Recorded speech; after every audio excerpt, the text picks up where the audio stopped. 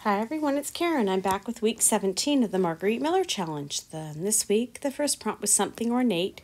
So I had a picture of these little scissors that have this beautiful ornate handle. So I colored them in myself with my pencil crayons.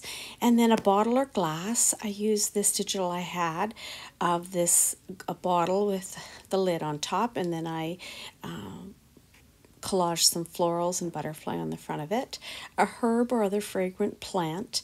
I use the picture of these beautiful old country roses, which are just, they're a very fragrant rose and very popular rose that people have in their gardens. And a line from a poem or song. In the background, I have a piece of sheet music that is from an old carpenter's book that I had from when I was very young, and they were one of my favorite singing duos. And this is the song, and the words here are: wonder in most everything I see, not a cloud in the sky, wouldn't be surprised if it's a dream.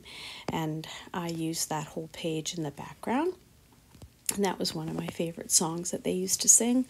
And a piece of ribbon, I used this butterfly ribbon and just put it in a little swirl there on the page with a butterfly on top. And then a bonus was a label, and I added in my label off my butternut squash that I made, used to make soup, and I used that label there, and it's sort of obscured a bit along the side of the prompts between the flowers and the scissors, because I don't want it to be a focal point, but I wanted it to be, of course, in the collage. And that is my collage for this week, and I hope you guys are all having a wonderful weekend, and I hope the week ahead is a wonderful week for you.